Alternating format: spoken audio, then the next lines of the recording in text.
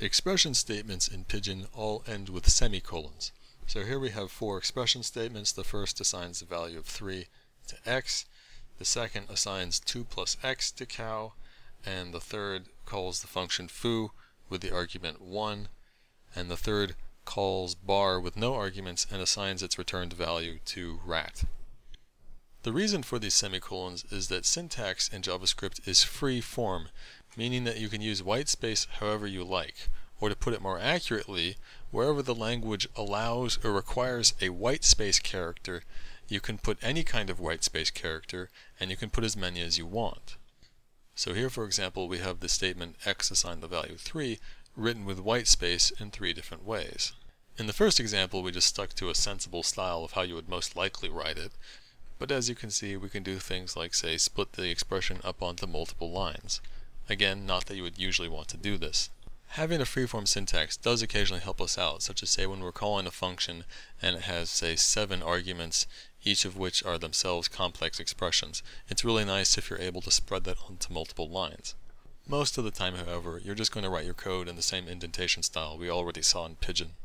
A comment in the style we saw in Pidgin, where it extends to the end of the line, that starts with 2 slashes instead of the number sign. JavaScript has another style of comment though, which can spread onto multiple lines. So if you have a lot of text you want to include, say where you're documenting what a function does, you would probably want to use this style of comment. And this style starts with a /* and ends with an */. As you can see with this multi-line style of comment, it then actually is possible to have commented out text that precedes code on a line, rather than always following it. You should be warned though that you can't nest a multi-line comment inside another multi-line comment. What happens here is that the interpreter sees the opening /*, and then it will ignore everything it reads until it gets to the next /*. So it's not going to see that you probably intended lemon /* here to be commented out. Identifiers in JavaScript conform to the same rules they do in Pidgin, except in JavaScript you can also use underscores and you can use the $sign. So these are all valid identifiers in JavaScript. In Pidgin, we implicitly created variables by assigning to a name, but in JavaScript we have to explicitly declare the existence of a variable using a var statement, which starts with the reserved word var and then followed by the name of the variable to being declared, and then optionally with an assignment of some initial value. So here, for example, we're declaring a variable named monkey, and then we're declaring a variable named zebra with the initial value 3.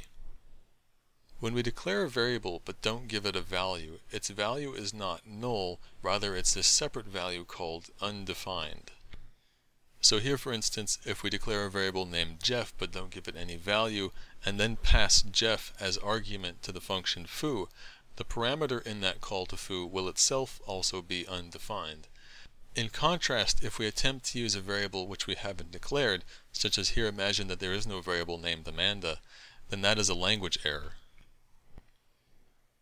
A function definition in JavaScript can be written in the form of a literal, that is, it can be written in the form of an expression which returns that new function. And we write this as simply the reserved word function, followed by a pair of parentheses in which we list the parameters separated by commas, and then we follow that with the body written in curly braces. And again, the syntax of JavaScript is free form, so here the body's written on the same line, but usually the statements are going to be written each on their own line. And also note, you can put whatever spacing you want around the parenthesis symbols and the curly braces. Here I put a single space in between the end parenthesis and the opening curly brace, but you can put it, say, after the reserved word function, or you can put a space before the first parameter. You can do what you want. This, though, is just, I think, the better style. In any case, here in this code, we're declaring a variable named Helen, and we're assigning it a function.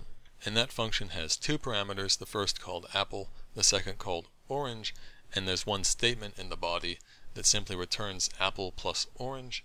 And notice that we end with a semicolon, because this is a variable declaration statement.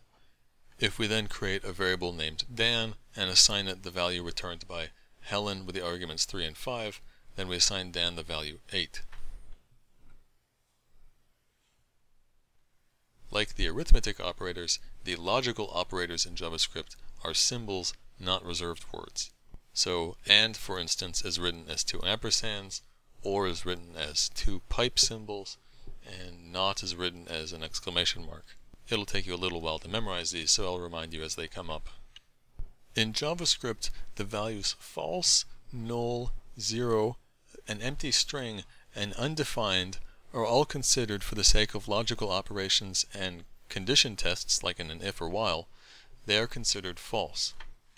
All other values are considered true for the sake of these tests. So here, as you can see, not true, of course, returns false, and not false returns true, but not null, not 0, not empty string, and not undefined also all return true, because those values are all themselves considered false for the sake of a logic operation. Again, all other values other than these 5 are considered true. Here are a few more examples of logic operations. First, this is a test of whether 3 is equal to 3, which of course it is, so it returns true. And then we have a test of whether 3 is equal to -2, which of course it does not, so it returns false. And then we have not true equals false. Well, the not operator has the higher precedence, so first not true evaluates into false, and false equals false is true. This expression is testing whether or not 3 is equal to 3 or 2 is greater than 4. And of course 3 is equal to 3, but 2 is not greater than 4. Well, one of the conditions tested true, so the or is true and this returns true. Note though that the parentheses here could have been left out because the equals operator and the greater than operator both have higher precedence than the or, so they would have been done first anyway.